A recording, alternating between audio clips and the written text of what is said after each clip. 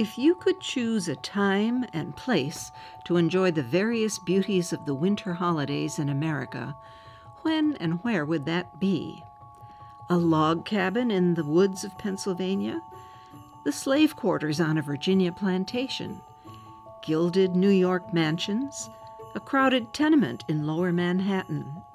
The winding streets of suburban developments, or perhaps a sleek penthouse atop a San Francisco skyscraper? All of these are classic scenes from across the nation.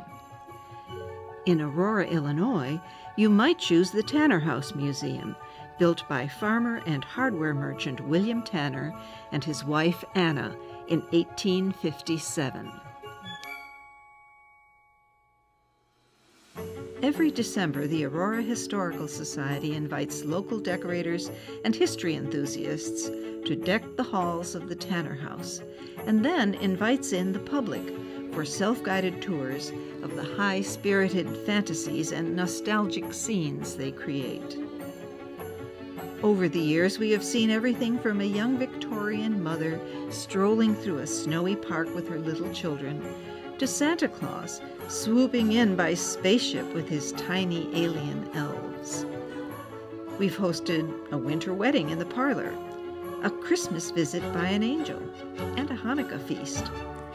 Once, we even found a snowman in the bathtub. We invite you to have a virtual walk through the house as it has been decorated over the years. And if you think you'd like to decorate a room yourself, please let us know. We'd love to have you.